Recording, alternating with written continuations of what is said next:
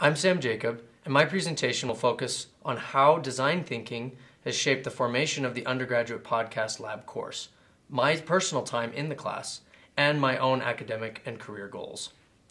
To begin, I thought I'd go back to how this class was actually born and tell that story, and also how podcasting became more than just my morning walks to campus.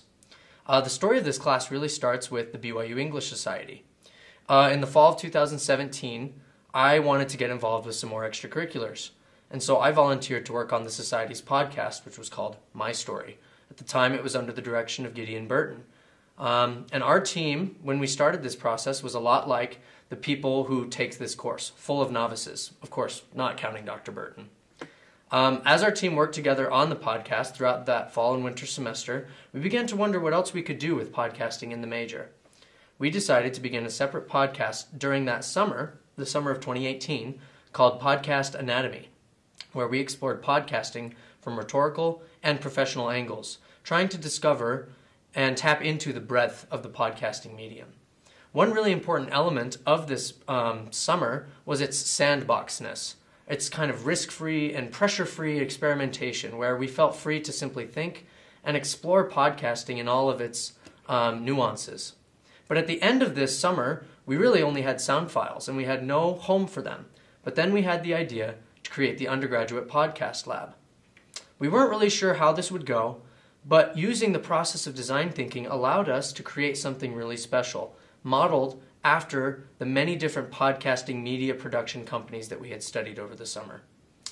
I've really been proud to be a part of this project and being a part of creating something so professional and exciting, not just in creating my own podcast, but using design thinking to create a real corporate business-like identity.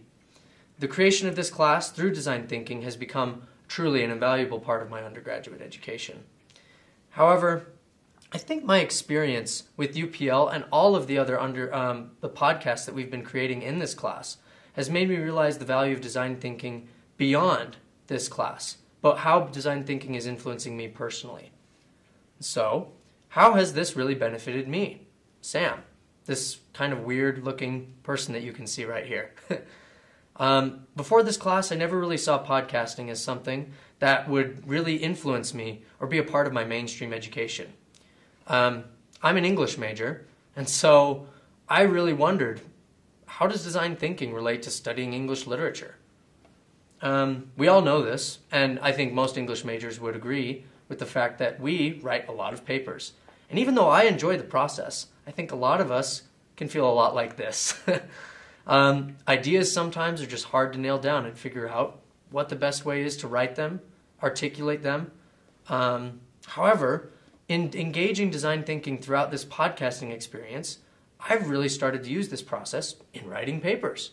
I've really started to see how the pragmatic and the creative elements of thinking and cognition are colliding in processes like creating a podcast or even writing a paper.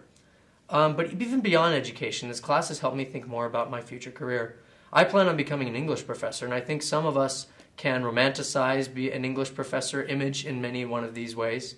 But this podcasting experience for me has really helped me discover a love and fascination for the broader field of digital humanities, which is a rapidly expanding and increasingly popular area of academia. This is becoming an even more attractive and popular specialty for graduate studies. I've realized that academia, much like the podcasting world, is about fitting into niches and using design thinking to use what's popular and make a name for yourself. Podcasting is also an expanding element of a professor's work. More and more academics are using podcasts like these to share their and other people's scholarship and other publications. I plan on incorporating this into my future careers as well. To conclude, though, I really think that design thinking helps you anticipate, plan, and adapt to an uncertain and ever-evolving future. We may not know where we end up on the path of our lives, or even in more specifics, how a class like UPL could really factor into everything that we have going on. But design thinking really truly has shaped the way that I not only think day to day, but how I will continue to approach different uncertainties that will crop up in my life. Thank you.